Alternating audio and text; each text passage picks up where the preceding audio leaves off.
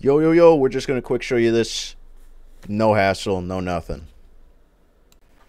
Alright, so basically all you're going to want to do is put in the remote play right here, just as it says.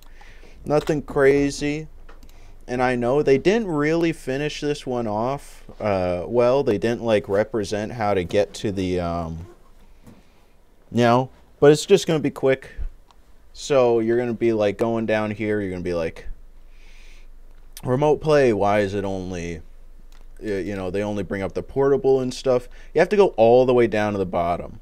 You click on the Windows PC installation, controllers PC Mac, or you can just do the regular. But you do, wait a minute. Or no, you just press on the download, sorry. And then PS Remote Play, you would download here.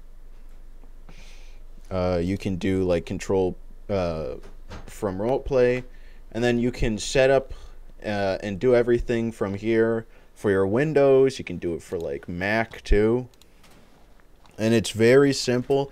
They just don't really show you this well, but you do this, you literally go straight through the steps.